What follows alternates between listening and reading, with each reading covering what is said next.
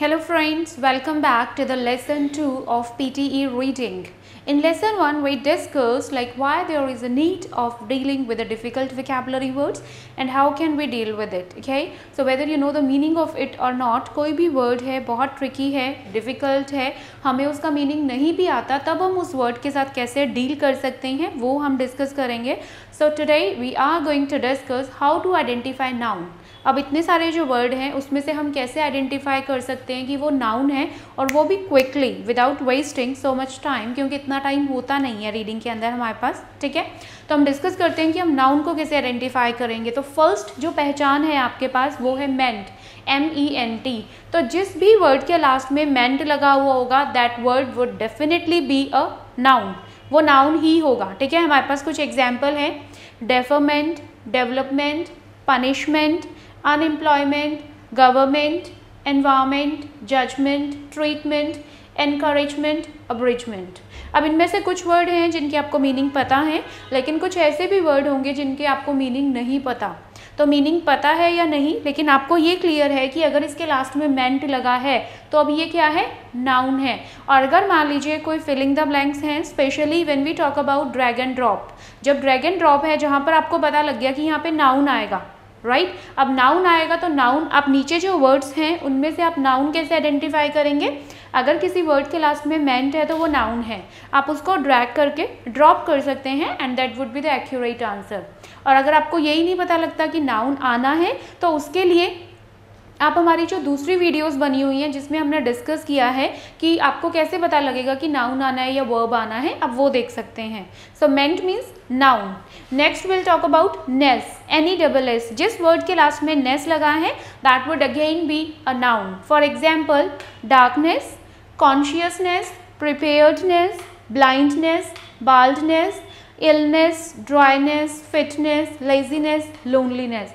और भी बहुत सारे हैं जो आप बता सकते हैं खुद याद करके कि कौन कौन से वर्ड्स के लास्ट में नेस लगा हुआ है, तो वो सारे के सारे वर्ड्स भी क्या होंगे, नाउन होंगे. ठीक है. Then third we have is शन. It can be TION, SION. दोनों ही जो शन हैं वो नाउन होते हैं. For example concession, alteration, demonstration, admission, expansion, inclusion, admiration, resignation, direction, action, election. तो ये सारे के सारे वर्ड हैं, ये भी क्या हैं, ये भी नाउन हैं. ठीक है. फोर्थ हमारे पास जो है दैट इज TY. जिसके लास्ट में TY आता है वो भी क्या होगा, noun. For example ability, purity, safety, responsibility, similarity, curiosity, complexity. तो इन सब के लास्ट में क्या आ रहा है, TY, और TY वाले क्या होते हैं, नाउन, राइट. एक और हम लेते हैं एंस. It can be ANCE, ENCE. एंस है तो वो क्या होगा, नाउन. इसके एग्जाम्पल लेते हैं: preference, interference, acceptance, attendance, dependence, endurance, assistance, resemblance. ठीक है. तो ये सारे के सारे वर्ड क्या हैं, नाउन हैं. तो अभी तक हमने कौन कौन से वर्ड जिनके लास्ट में मेंट आता है, मेंट, नेस, शन, TY, एंस. तो ये पांचों क्या है, नाउन. और इसको पहचानना बहुत इजी हो जाएगा, मेंट, नेस, TY, शन and this the last one, this is एंस, right. तो ये सारे क्या हैं, नाउन हैं. इसके अलावा कुछ और भी हैं वर्ड्स जो हमें नाउन को आइडेंटिफाई कराने में हेल्प करते हैं विदाउट वेस्टिंग टाइम और क्विकली. ओके, सो नेक्स्ट अब और कैसे हम आइडेंटिफाई करेंगे नाउन को. Next is ER. जिस वर्ड के लास्ट में ER आता है that is again a noun. For example advertiser, driver, computer, silencer, interviewer, teacher, astronomer. तो जिसके लास्ट में ER आएगा उसने भी क्या होना है, नाउन होना है. ठीक है. The next we have is ism, ISM. जिस वर्ड के लास्ट में ISM आएगा वो वर्ड भी आप आइडेंटिफाई कर सकते हैं कि वो वर्ड क्या होगा, नाउन ही होगा.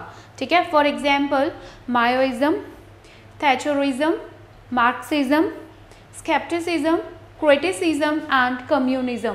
तो कई वर्ड तो बहुत लगते हैं कि बहुत ट्रिकी है, बहुत डिफ़िकल्ट, बहुत भारी वर्ड हैं कि कभी समझ में ही नहीं आएंगे। तो हमने क्या करना है, हमने स्मार्ट वर्क करना है और उसको अंडरस्टैंड करने की कोशिश करनी है, सिर्फ ये आइडेंटिफाई करके कि वो क्या है। नाउन है, इतना पता लग गया तो ये भी हमारी बहुत बड़ी हेल्प है एग्जाम के अंदर, और हम उसको ऐड ऑन कर सकते हैं। The next is ship. जिस वर्ड के लास्ट में शिप लगा होगा वो भी क्या होगा, नाउन।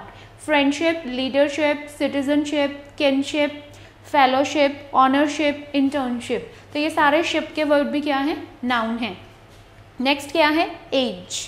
एज के लिए अब हमारे पास एग्जाम्पल क्या है, breakage, wastage, package, baggage, plumage, mileage, village, postage.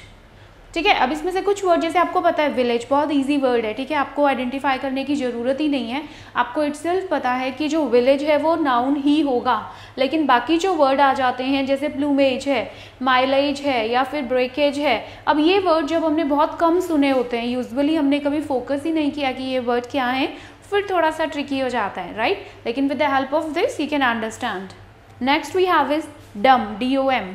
So freedom, kingdom, boredom, ये भी क्या है, नाउन है। कुछ और वर्ड आएंगे, आप नीचे डालते जाना साथ में कमेंट में।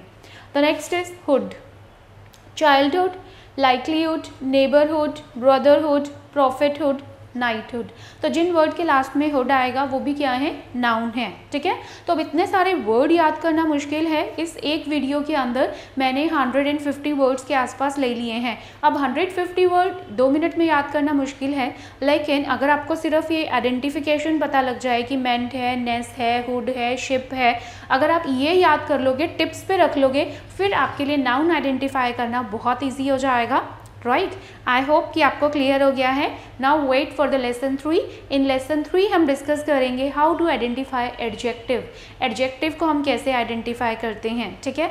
और अगर आपने चैनल सब्सक्राइब नहीं किया है, you can subscribe channel so that you will be getting the notification easily and quickly कि हाँ जी ठीक है, नई वीडियो आ गई है और अब हमने देखनी है, right. So stay tuned with me, all the best.